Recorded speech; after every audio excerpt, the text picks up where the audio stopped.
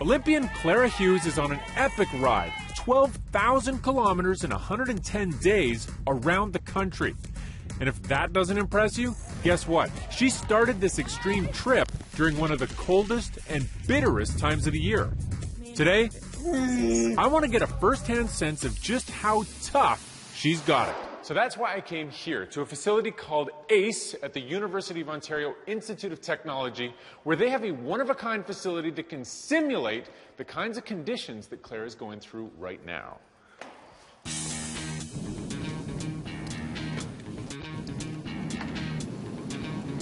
And I'm not doing this alone. I have Jessica Catarini with me from the University of Toronto. You're a physiology grad student, and you're going to help measure what's going on here. So what are you going to measure exactly? Today we're going to look at your heart rate, and we're also going to measure your oxygen consumption, which is a really good indicator of how hard you're actually working on the bike today. All right. So how do you do that? Today I'm going to strap on a heart rate monitor.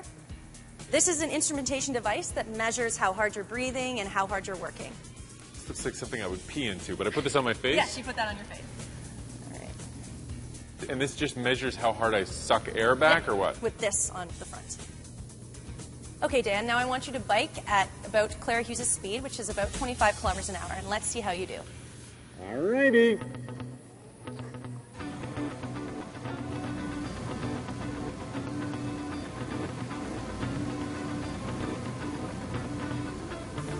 He thinks he can do this all day. Okay, you can stop now. So your heart rate was 125, and your oxygen consumption was 21 mils per kilogram per minute. You know, it didn't feel that bad. You could physiologically do that all day. So I'm Clara Hughes, basically. 25 kilometers an hour, I could do that all day. That's what she's doing. It's the same thing, right? Well, not quite. She's biking outside. So what we're going to do is we're going to turn on the wind in the tunnel, and I'm going to turn up the resistance on your bike so that you feel the wind. Like her? Like she does. All right, let's do it. Okay, John, increase the wind speed to 35 kilometers an hour. All right. Tyson, slowly ramp it up to 35. Woo! Oh. Okay.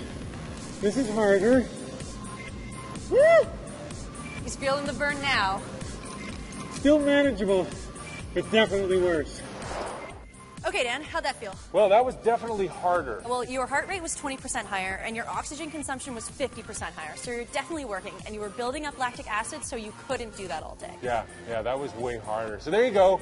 A little bit of wind makes a big difference, and that's why this is harder for Clara Hughes than it would be in a gym or something like that. And our experiment is all finished. Oh, no, you're not quite done yet. Clara Hughes is biking in Canada. So let's throw some elements at you to see how hard that is. Okay.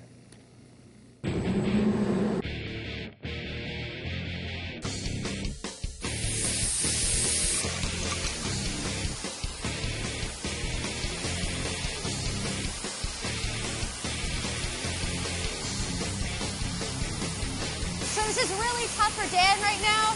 He's working almost to his maximum capacity in the snow, and this driving wind is really making him work super hard.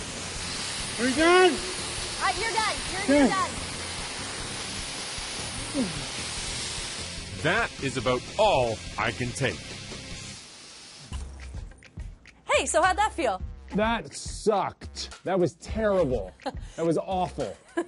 Physiologically, you worked way harder during that test than you did during the first test and even during the second test when we had the wind going. Yeah, I could tell. Your heart rate was 45% higher than the first test, and your oxygen consumption was 80% higher than during the first test as well. So what does this tell us about Clara Hughes then?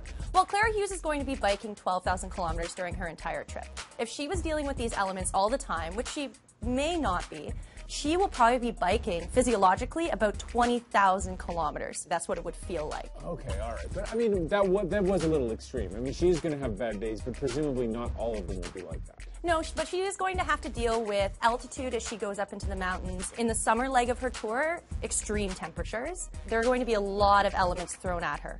All right. Okay, well, Jessica, thank you so much for torturing me. Hope you enjoyed it. I did not enjoy it. I did enjoy it a little bit, but it was pretty rough.